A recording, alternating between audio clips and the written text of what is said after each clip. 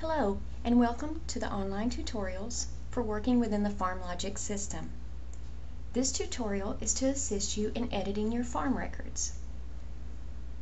There are two ways to navigate to the farm record that you would like to edit. The first way is through your farm records. The second way is through your notifications.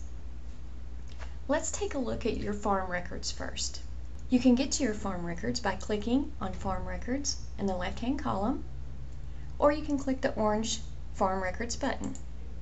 You are now on the Farm Records entry screen. Use the drop-down boxes at the right-hand side of the screen to navigate to your state, county, farm, and field that you wish to make your changes in. Once you have done that, click on the history icon at the top of the screen. You're now in your field operation history screen. Locate the operation that you would like to change and make your edits in. I'm going to choose the top one, which is a spray operation. Come over to the right hand side and click select. I am now in edit mode. I can use the drop down boxes and the arrows on the right hand side to make any changes that I'd like to. I'm going to change my applier here. When you're finished making all of your changes, click Update at the bottom, and this will save your edits. I am now back on the spray history record. You can look right over here and you can see where my edit has been changed and saved. I then click Done, and there you go. You've edited your record. Done has taken you back to your field operation history screen. If you click Done again from this screen, it takes you back to your farm record entry screen. Now the second way that I talked about is through notifications, so let's take a look at that one.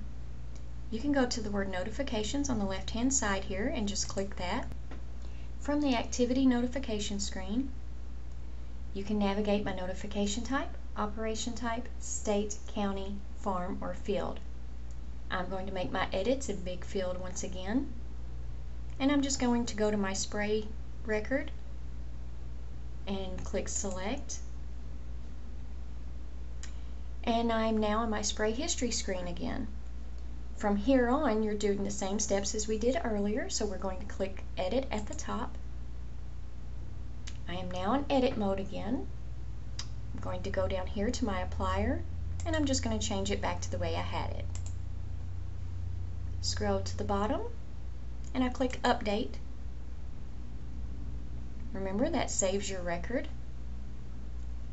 I'm now back at the spray history screen. Go up here, and there we go. There's where I made my edit, and I click Done, and that takes me back to my activity notification screen. Click Done again, and I'm back at my headquarters screen. So we have just learned two different ways to make an edit on one of our records. Remember, the first way was through farm records, and the second way was through notifications. As always, if you have any other questions, please don't hesitate to call us at 1-866-761-8001. Or you can find us on the web at farmlogic.com, where you can view more product tutorials.